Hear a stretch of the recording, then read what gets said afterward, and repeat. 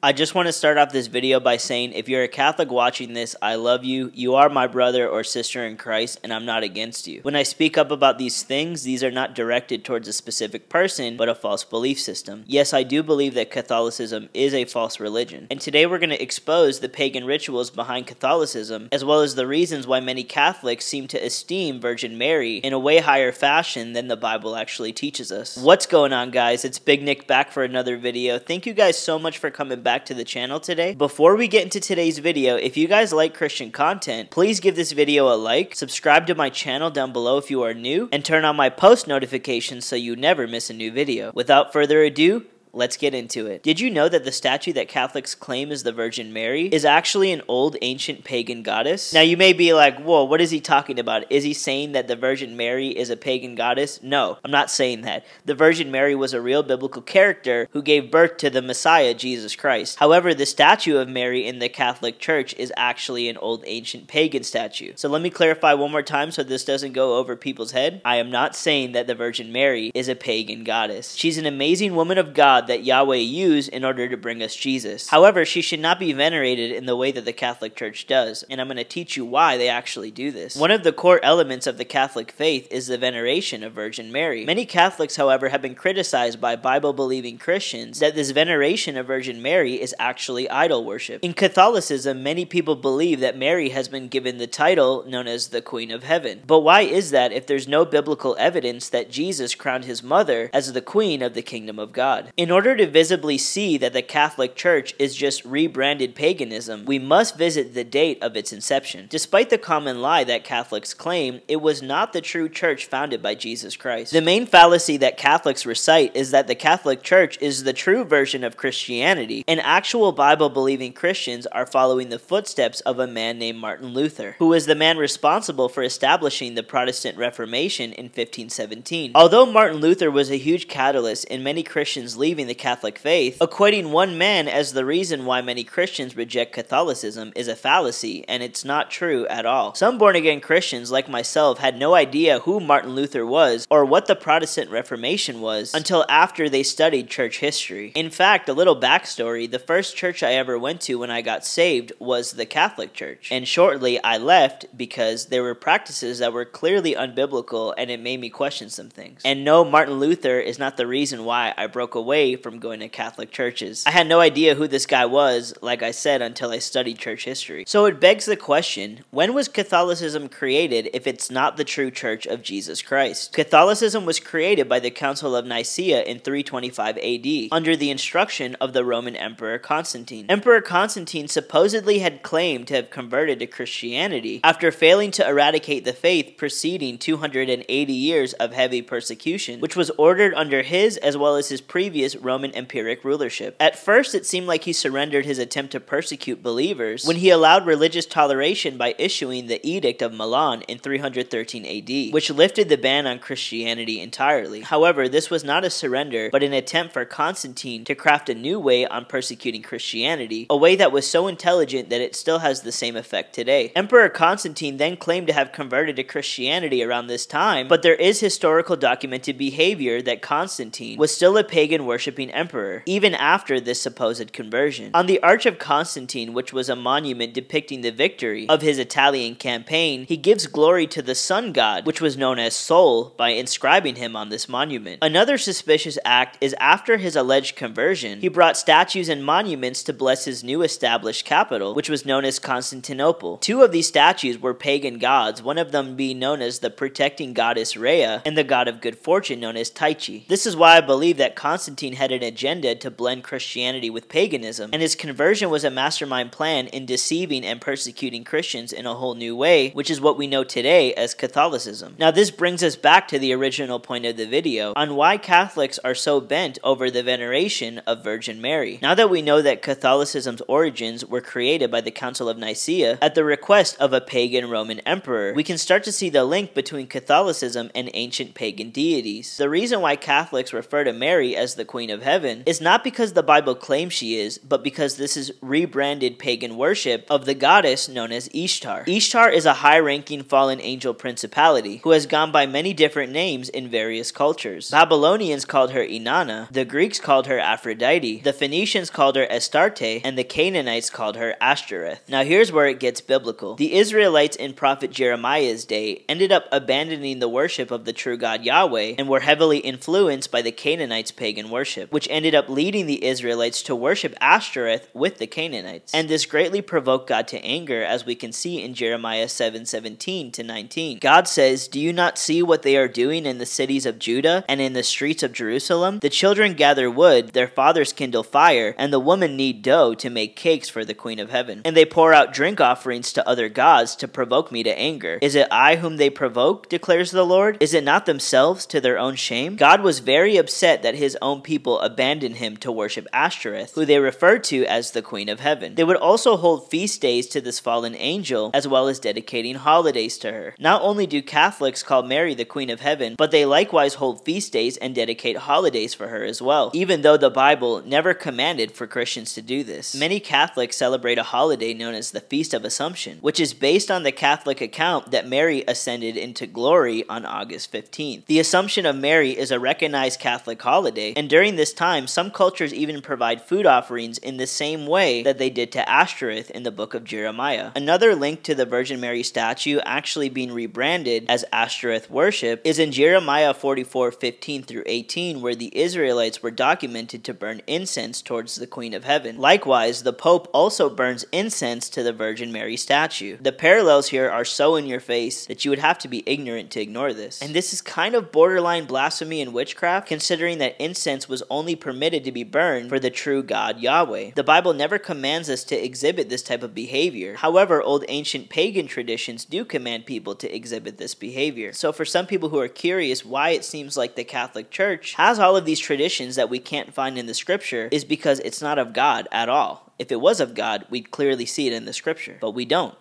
Why is that? Well, I just told you why that is. Where am I going with this?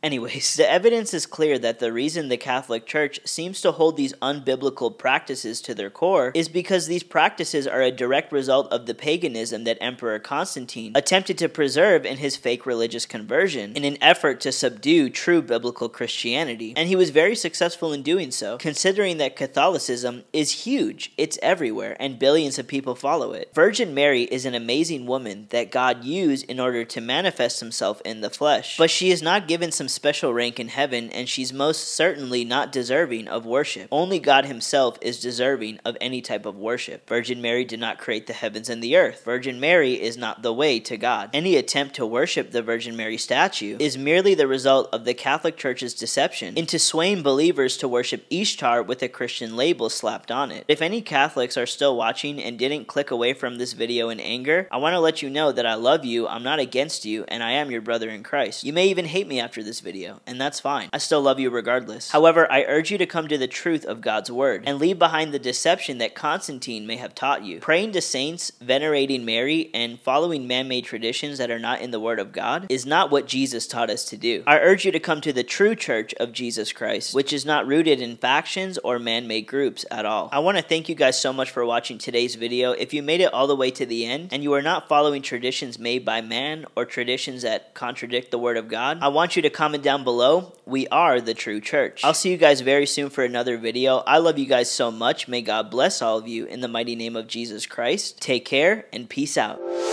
Ain't a game, Jesus who I claim. Yeah, he reigns. Cross up on my chain. Brand new lane, heaven my domain. The world I gained, but